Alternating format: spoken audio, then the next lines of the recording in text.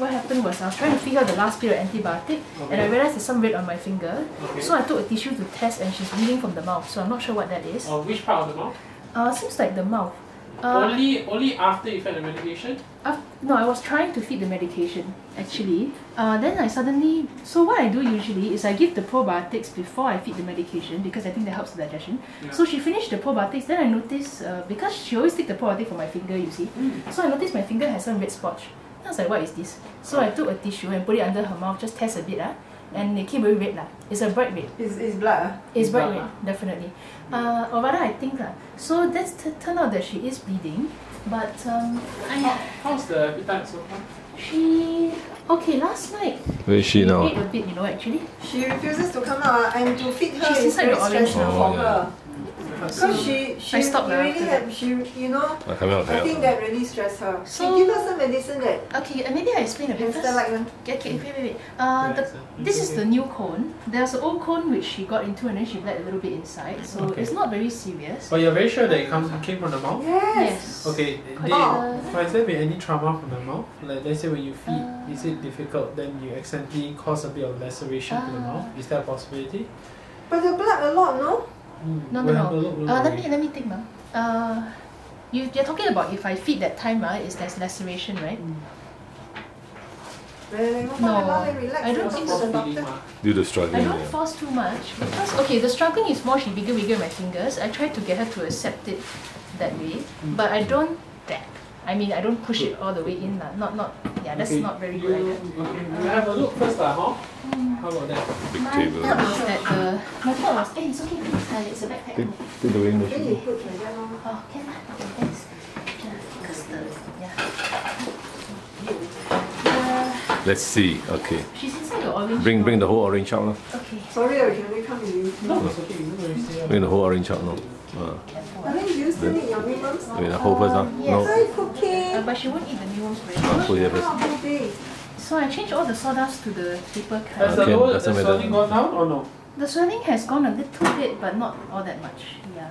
So it's still there? Still there. Yeah. It went a little bit. She's okay, no? Her eyes are all bright, Yeah, looks good. Yeah. The swelling is still there. She's put on a little bit of weight, but we're very worried there's a tumour that's burst, Possible. Pour the whole thing out, never mind. Pour the sawdust also, never mind. Yeah, pour everything out. Come on, Cookie. It's okay, dear. Relax. Yeah, you have to come out. Okay, come dear. Monitor the ear. Wow, she's really stuck. Oh, so you can. No, come on, you have to come out. No, dear. Oh, no, so the bleeding was only yesterday, is it? Put in the bowl, put in the bowl then. You throw her into the bowl. Put in the bowl. Yeah, like pour her out into the bowl. Yeah, pour into the bowl.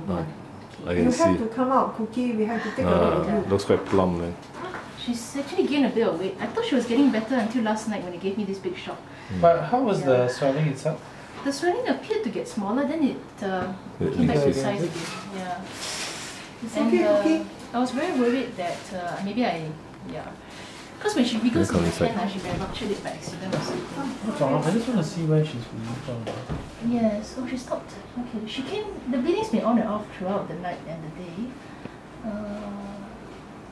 Oh, it's a big. It seems big, yeah.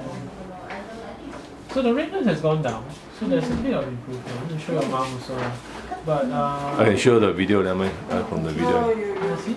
Just want to see it? Okay. I mean, compared to the last time we saw was red, bright red. Yeah. But now it's gone down a bit. Okay. So what's the blood? So the blood could be like what you mentioned. Okay, so firstly, I'm a bit worried that it's because the syringe are sometimes a bit hard. So when you push in, then she struggles. It's really very hard to feed her. I feel very sorry for her. I mean, no, really, no. I think she's very traumatized when she's being fed. Actually, it's not very hard to feed. Actually, you just put inside the mouth. See, she will fight you that way. You know, it's okay, but just let her chew on the tip, it's fine. And then you just push it in only. Okay. Actually, it's not okay. I understand that it could be a bit difficult, but what I'm a bit worried You're about. Expert lah. No, don't say that. No, serious. We feel so sorry for her. Okay, but what I want to show you is so the lump, even though the redness has gone down, but the lump is still there. Okay. So that's the problem. Okay, so like what we mentioned, if let's say on the medication it still doesn't go down, then it's a cancer. Okay, because you have given antibiotics, okay, you have given anti-inflammatories also. So these two things you have already given. Okay, so the only thing that doesn't respond to these two is cancer lah. Okay. Okay. We don't want her to suffer. Well, Okay.